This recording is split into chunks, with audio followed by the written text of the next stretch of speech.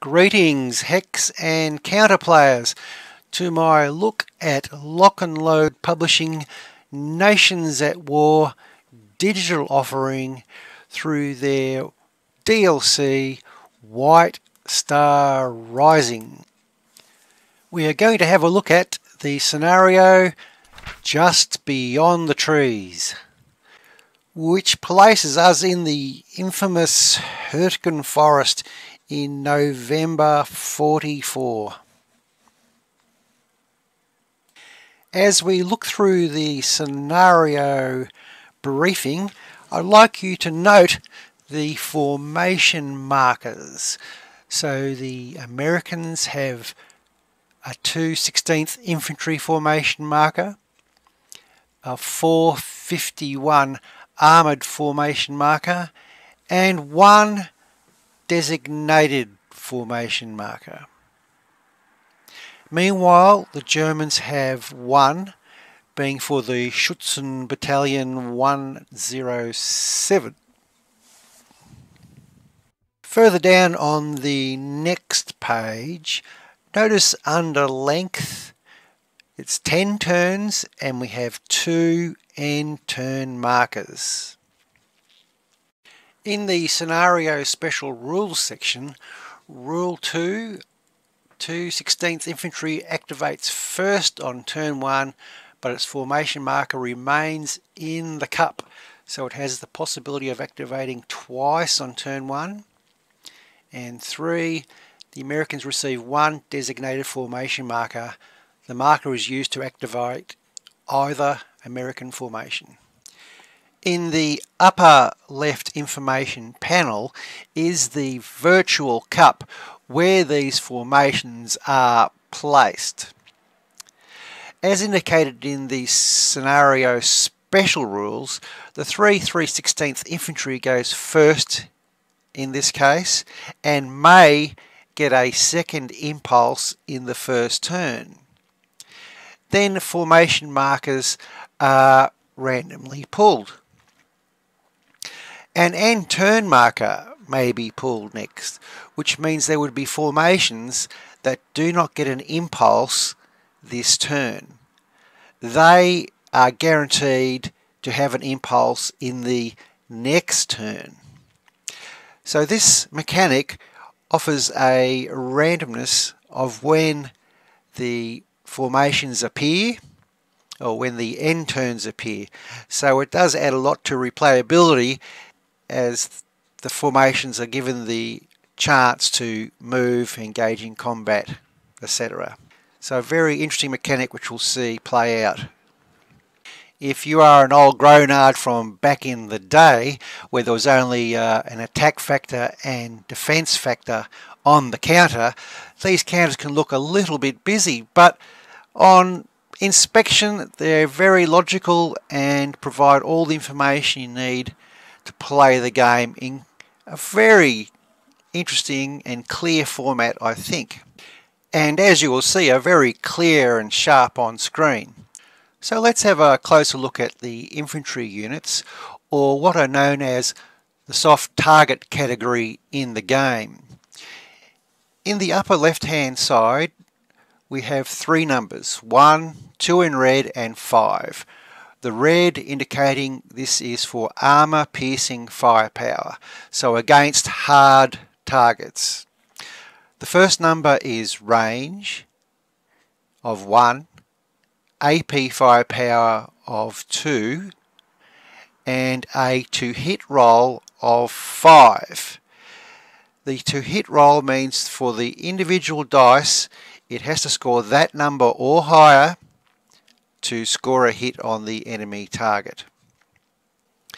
The genius of this is that you don't need combat tables to resolve the combat.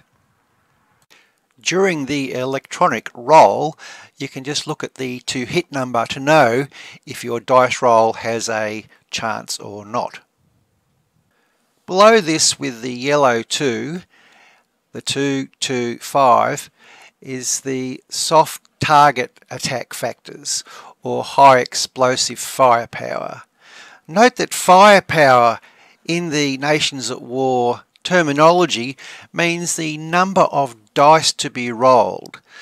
So in the case of the HE firepower, 2 dice would be rolled, and if one or both of the dice score 5 or greater, that is a hit. So on a 2 dice roll of 5 and 6, that would be 2 hits. The next number in the light blue is the movement factor for covering so many hexes per impulse. The next pair of numbers, 3, 4, is the assault factor. Note that the 3 is on the same level as the 2, so that means in an assault 3 dice are rolled and 4 or greater to hit. So it doesn't take you very long to learn the nomenclature of the different counters, and it's well detailed in the manual.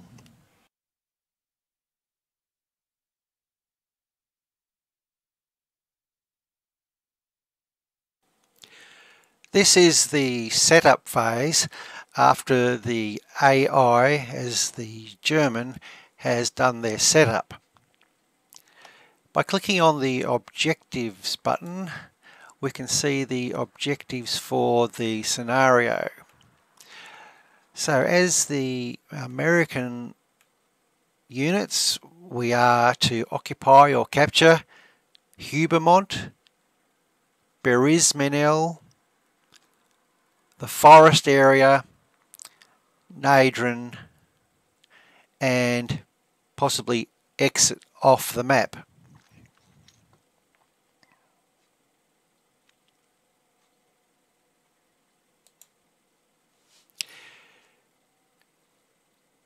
So to set up our units, we first select the unit by left mouse button, and then the game shows us the setup area. For stacking, it is 2 full squads per hex, plus the headquarters can stack freely, and also the support weapons stack freely. The number in the yellow blaze on the headquarters counter is the command range of the headquarters, so all units of the formation must attempt to stay within that range of the headquarters or face a in command role. The number in the top right in the green circle is the morale factor of the formation. If asked to take a morale check, the unit must roll equal to or less than that number. So the setup phase is quite straightforward. Have a general idea where you want your formation to go, and make sure that all your units can stay within the command range of the headquarters.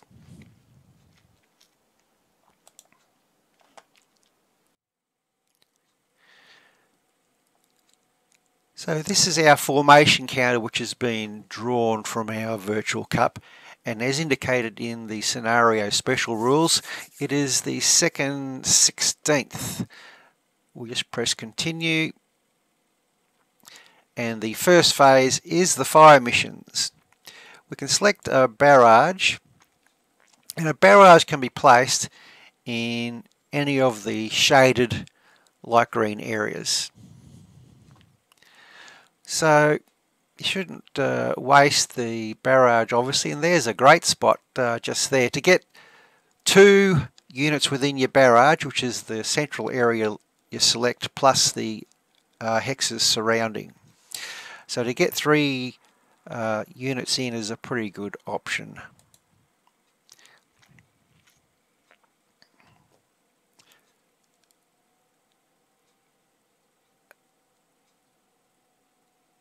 So a hit of a 5 or a 6 is a hit. 2 6s, another hit. You roll 1 off. 2 hits with a 5 and a 6. Didn't roll it off, so there should be 2 hits there. So that was a very satisfactory outcome for the barrage. We could run a second barrage, but perhaps we'll hold that for next time. So we'll hit skip. And now we are in the movement phase.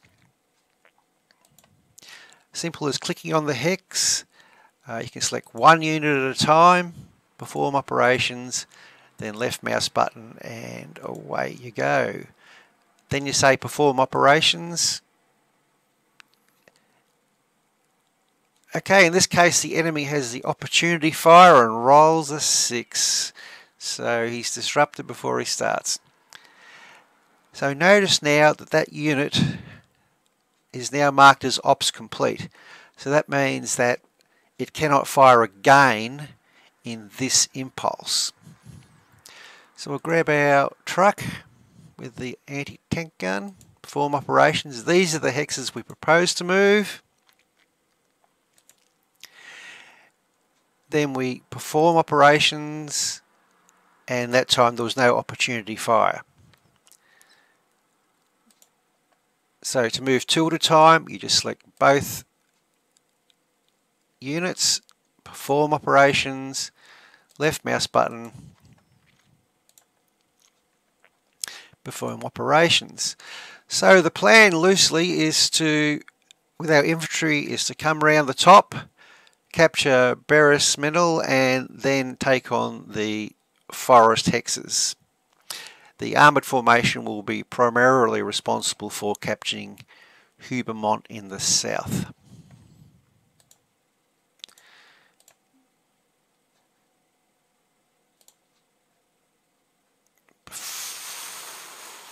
Perform operations. This is our headquarters unit, so I might just move him to there.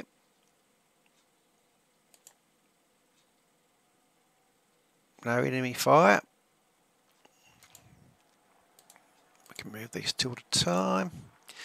Notice as you move the hex, the clear areas are your line of sight.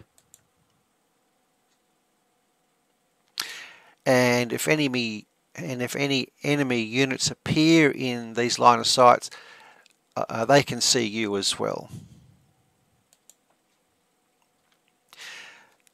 With these infantry units, I might move them up from the south.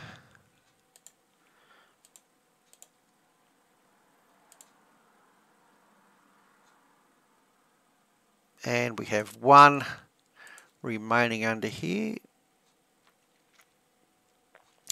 Notice that the town hex there blocks the line of sight for these German units.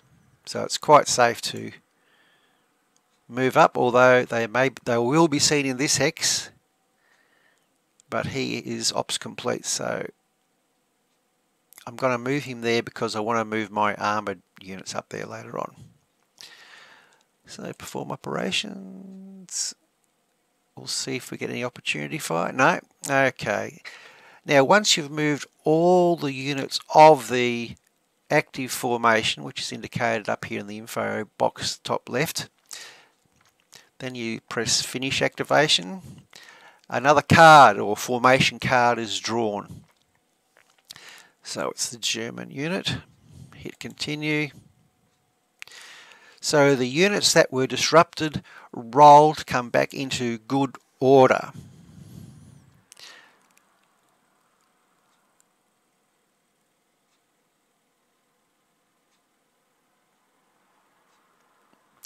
So now we're being offered the chance to have opportunity fire against the German units that are moving. So we can select this one here.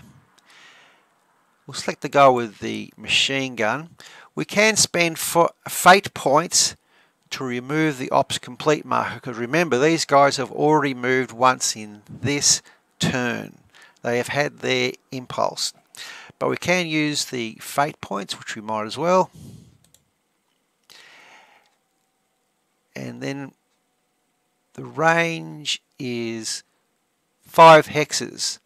But in this particular instance, we have the machine gun, the heavy machine gun, and that adds 1 to the range and 1 to the dice roll. So we'll give it a punt.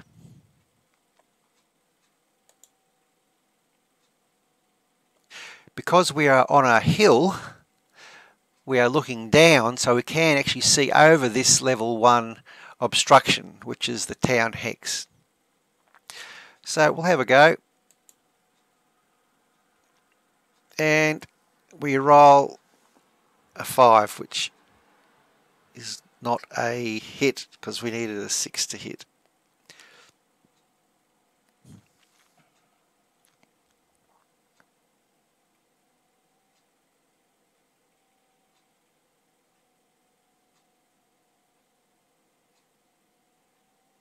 So they've had a shot at us. Rightio. So now remember in the special rules section it said the second 16th might get a second impulse in this turn, and we have been given that opportunity. So hit continue. The ops complete, markers go off. The first phase is to check disrupted units and get them back into good order, but that failed for our mortar unit. We get the fire mission come up, so we'll grab our barrage again, and I think we'll go for this hex here. I always like having a barrage on 3 hexes.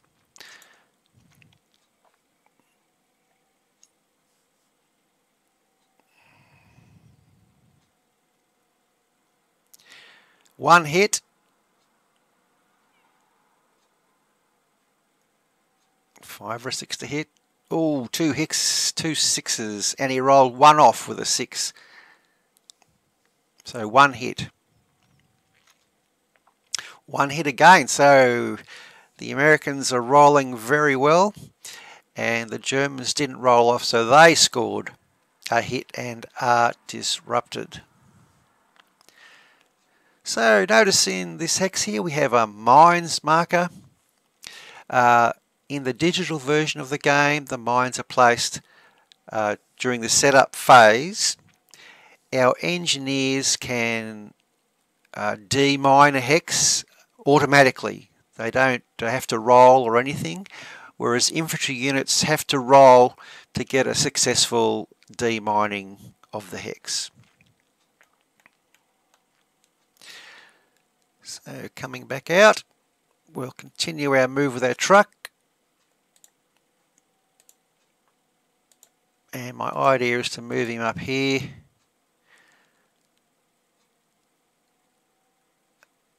Should I move him in a clear spot? Perhaps I'll put him in that tree there till we get some more infantry support.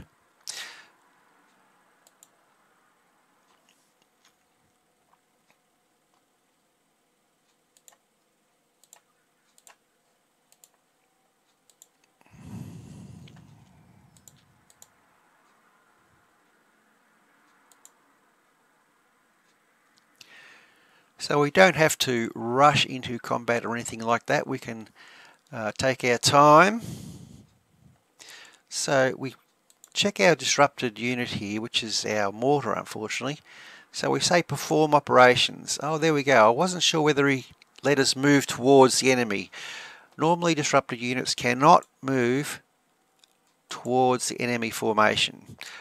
But as these hexes are out of line of sight of the Axis units, it can move, which is very handy.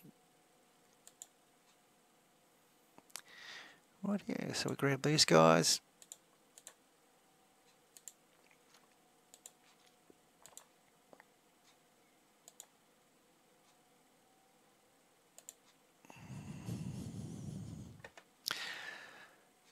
So let's have a look in this hex here.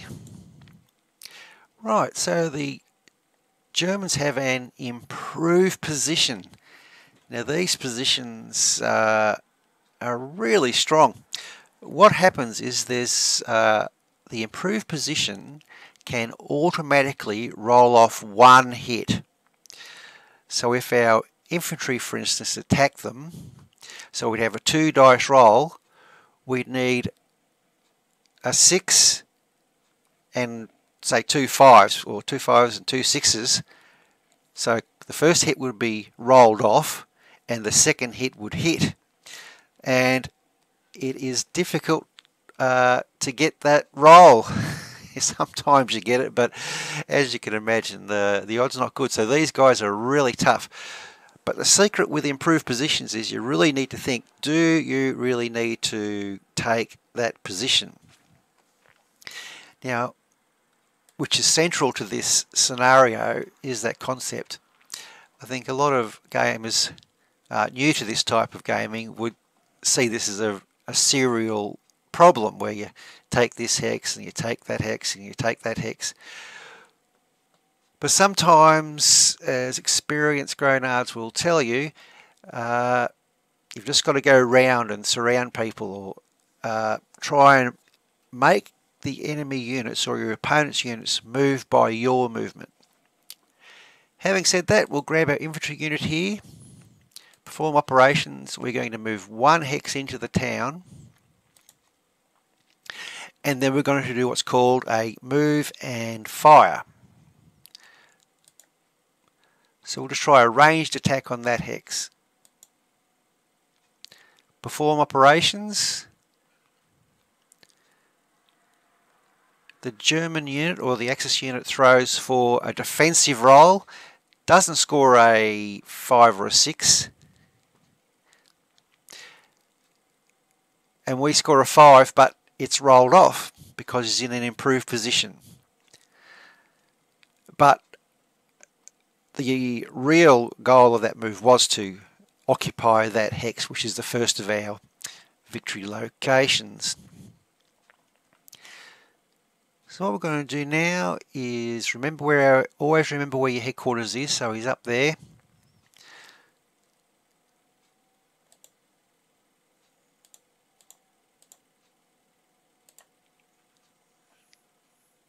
So at this stage, he cannot see anyone. Oh, he can see the units over here. Now that's very important for our barrage option in the fire mission phase, because it's the areas that are spotted by headquarters or reconnaissance units are the locations where you can place the barrage. So that's something to remember. So perhaps this time, no, we'll press forward. We'll keep the momentum going.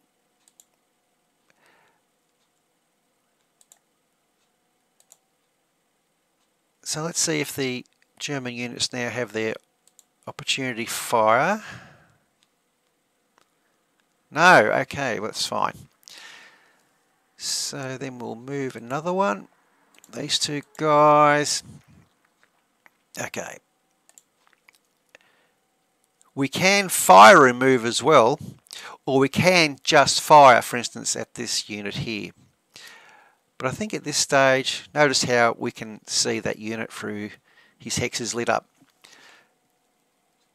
So that's just a decision you have to make. You can fire and move, or move and fire, or just move. So what I am going to try and do at this stage is occupy victory location hexes.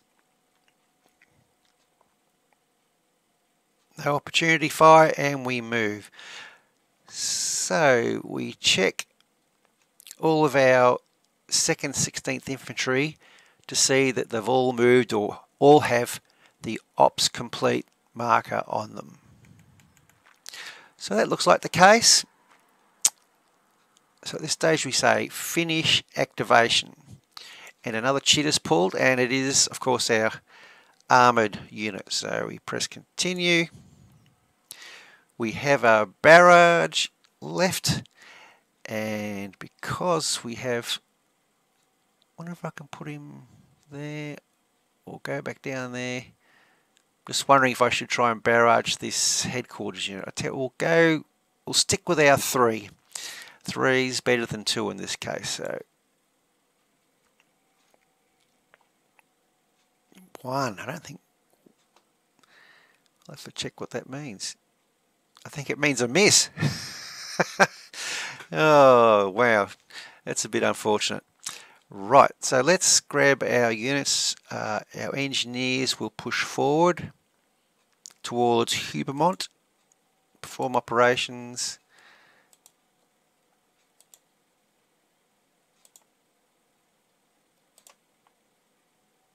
So as you can see, movement is quite easy. So here we've got a mixed stack. We're going to have engineers, which has a movement of 3, the central number as you remember, and the armoured unit, which has a movement of 4. Oops. So we select them, perform operations, 1, 2, then we go 3. Now see how we got 1 of 4 of the M4A1 Sherman left to move. We can select him and then tell him to move to this hex here. Perform operations and away they go. These guys here,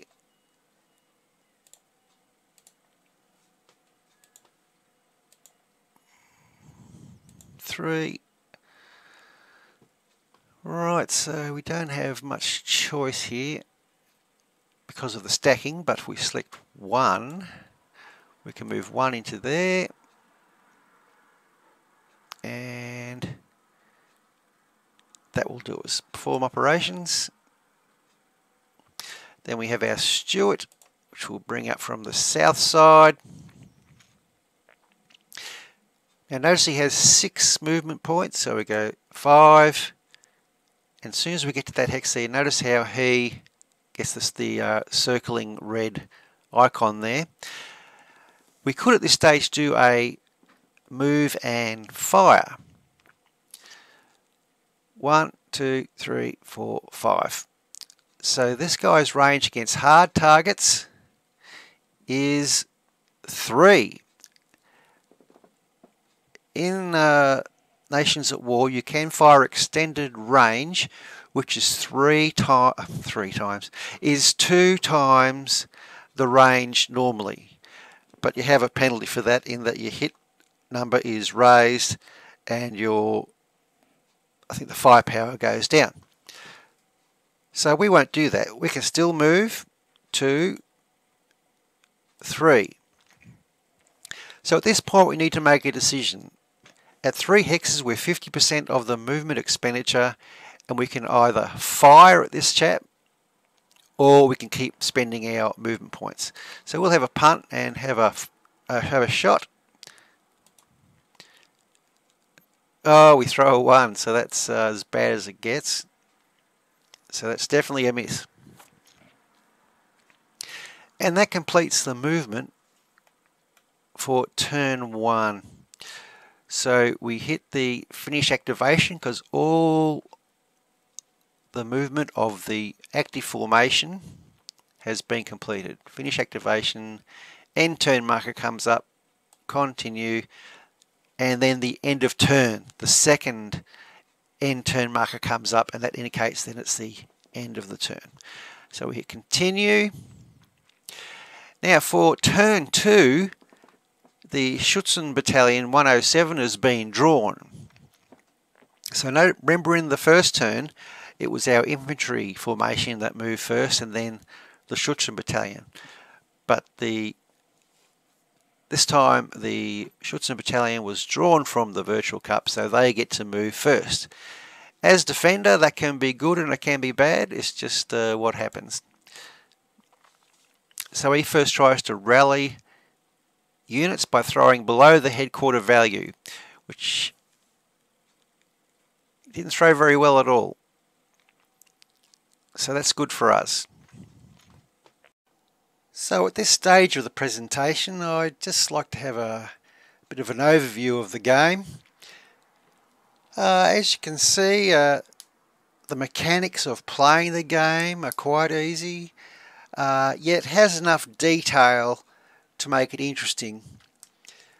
The manual provides plenty of examples, so I would say this in the hex encounter style is quite an easy game to play, and the digital version of the game I would say, is much quicker to play than the physical version, because the game looks after all those line of sight issues. It makes sure you don't overstack, and it does all that administration, which when you're playing the physical game you have to keep all those factors in your mind. In fact, you could pick up this game and without knowing the rules at all, I think you can start playing and have a bit of fun with it. It's all driven by the mouse. Once again, you don't need to know all the factors initially, but if you want to play the game well, at some stage you have to visit that rule book. The look and feel of hex and counter games, given they come from that physical background, a lot of computer games have that war on the golf course feel, and this map is a little bit like that. The counters are fantastically clear and precise and easy to read, which will be a big positive to many of us dinosaur gamers. Perhaps with the look and feel and the clearness of the counters, it is a little bit sterile, I would say. I know that's probably an unfair comment, but perhaps in the paper game you have the tactile feel of the counters, I think, which gives it a bit more character, and I think the digital version could perhaps do with a little bit of texture, if you like. For my liking, the counters, for instance, are a little bit flat. I'd like to see a little bit more feel in them. But these are minor aesthetic comments.